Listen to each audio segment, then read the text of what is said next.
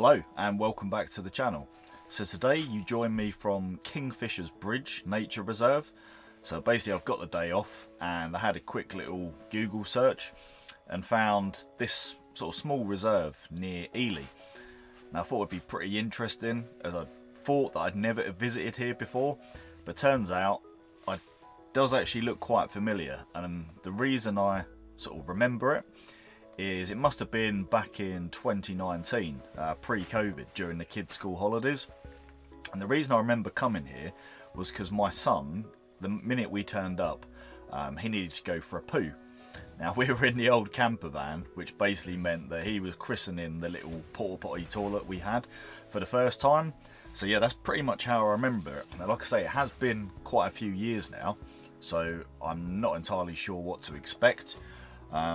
We're in the depths of September now in the UK, so for the last month the weather has been, well, we had an amazing 3-month stretch of summer, and then September's basically been grey clouds and a fair amount of rain. So we're obviously back to our normal UK weather. This is the problem with me not putting out a YouTube video in 2 years. There's so much to catch up on the intro.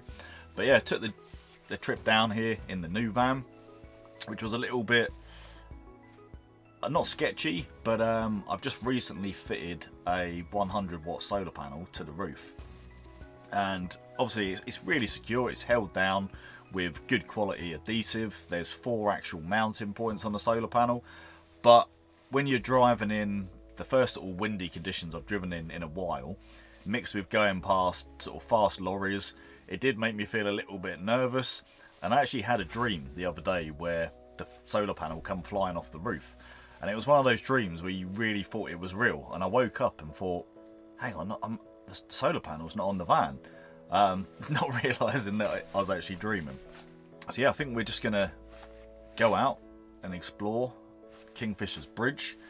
We are quite close to Ely, so potentially if there's not a great deal going on, I might take a trip down to Wicken Fen, which is, I'm pretty sure I've not visited there before, and failing that I might even see if we can look for peregrines at Ely Cathedral, because I had heard sort of rumours that there are peregrine falcons, and failing that, Ely's a beautiful little, I was about to say town, but it's actually a city, and yeah, maybe we'll go there.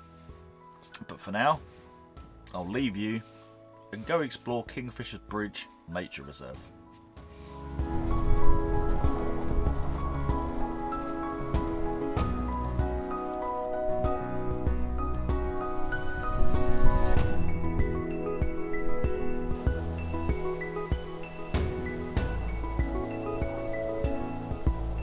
So I'm at my first hide, and it does seem a bit randomly placed. I mean, it gives good views over the landscape, but I'm not entirely sure what I'm supposed to photograph from here. So I think I'll see if I can find another hide. Okay, so either the hide needs to get with the times or they're just trolling us, but apparently due to the COVID-19 outbreak, they've closed the main hides and visitor centre. I mean, I'm not entirely sure if they know it's 2022 and not 2020. Not that it makes much difference, but yeah, I've got to say I'm not impressed with that at all. Well, I can't believe that 2 years on I'm still making this mistake. So I just set up a time lapse just of the lake behind me. You can see Ely Cathedral just in the distance, and I've got this really bad habit of having a full memory card. So effectively what happens is I've taken 300 photos and the camera basically stitches them all together and creates a 4K video. Well, what happens if you click on create 4K video when your memory card is full, effectively what it does is just gives you all the pictures, and you've then got to do that all in post-processing, which is just right old faff. So yeah, I'm still making that mistake, but I'm a little bit miffed still about the hide underneath, because just looking out onto the sort of marshland, there were a couple of kestrels, looks like good sort of kestrel hunting ground, a load of geese just flew past that would have been on a nice level for the hide. So I'm really hoping that it's just a case of, you know, maybe someone forgot to open the hide. Like I say, it isn't April 2020 when everyone's panicking over nothing. This is September 2022, and the old, due to COVID, it's just unacceptable as far as I'm concerned. So yeah, I think what I'm going to do next is actually get the time-lapse shot, because I think it would be pretty cool. And then just sort of behind me, it doesn't look like there's a way to get to the lake, which is a bit disappointing because there does seem to be quite a lot of waterfowl, a lot of birds, but there seems to be a walk along the river. So I'm going to go into the little hide, the little useless hide, switch to my telephoto lens. So basically the vlogging sort of segment of the video will probably be finished. I'll probably meet you back in the van, and I'm going to try and really just focus on, you know, maybe getting some shots and getting some video footage of the animals, and seeing where we go from there. So yeah, I'll probably catch you back at the van. Oh, now I'm going to get so annoyed. Basically, the time-lapse wouldn't make itself because the recording took place over 2 separate SD cards. So I completely give up. I really wanted it. It would make a great time-lapse, but I completely give up now. One thing is, though, that is useful is the G9's Vlog-L. Now I'm only shooting in 8-bit, so I'm not going to give myself too much room for grading, but I can't be faffed with sort of grading 10-bit footage. So yeah, just 8-bit for now, but the dynamic range is just so much better. So yeah, I'm just going with the Vlog-L. It shows just out of practice and how un-YouTubery I've been for a long while, because I'm making so many little rookie mistakes. And I haven't even put the telephoto lens on yet. So yeah, let's try and get over to this lake. The selection of birds is absolutely awesome. There is a huge selection of birds. But what's kind of annoying is that on the water's edge would make a perfect place for a hide, but there doesn't appear to be any. This looks like, what I'm stood on here, looks like the best, you know, the best you're going to get. So I'm going to sort of scan. I left the binoculars in the van as well, so another mistake. I'm going to sort of scan the area with the telephoto lens, and like I say, I'll meet you back in the van.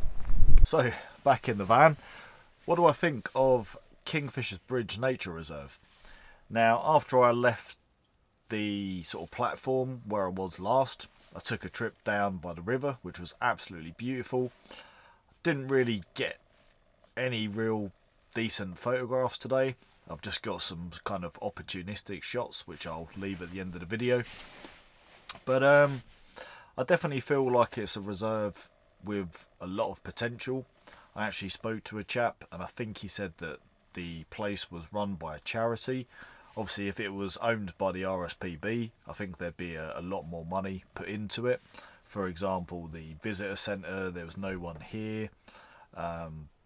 I definitely think that although there's been some improvements since last time I was here, the fact that there's so much varied sort of, there's such a variety of birds by the lake, I do feel it's like kind of wasted potential. There's no hide as such by the lake, and I think if, you know, just a few sort of little changes would really make the place a lot more attractive to a lot more people.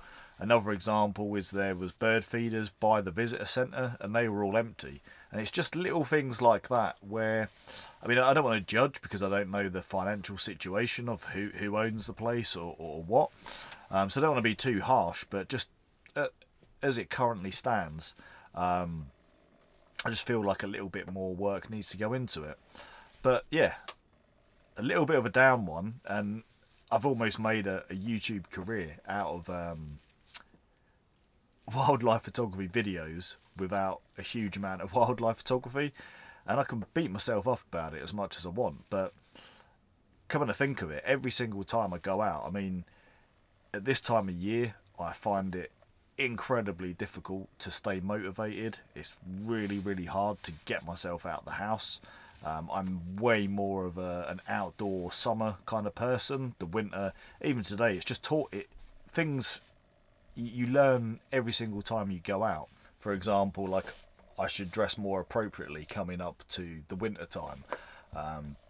In regard to the time lapses, I've made stupid little rookie errors all day long, and there was a point where I kind of saw myself as like a, you know, like a really advanced G9 user, someone that was, you know, absolutely smashing wildlife photography about 2 years ago, and then I'm just now feeling like a complete amateur.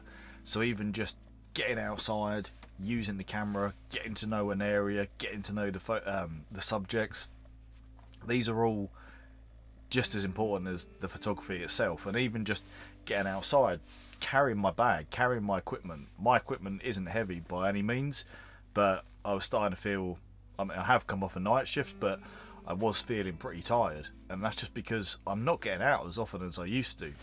So going forwards, I've made it sort of my goal. I generally do like a 4 on 4 off pattern at work, and I kind of just intend to, at least one of those days, always get out with my camera, no matter how I'm feeling, and just go forward like that. A few other little plans as well. If I get out in the van, obviously now I've got the solar panels, new battery and inverter, so I can probably, after sort of a day out, start editing some of the videos and photos while I'm actually in the van, which should be pretty cool. And yeah, is there anything else? Because I completely forget. Like I say, it's good to be putting out videos again. I'll leave you now with, you know, the photos that I did get, and yeah, I'll definitely see you on the next one. Till next time.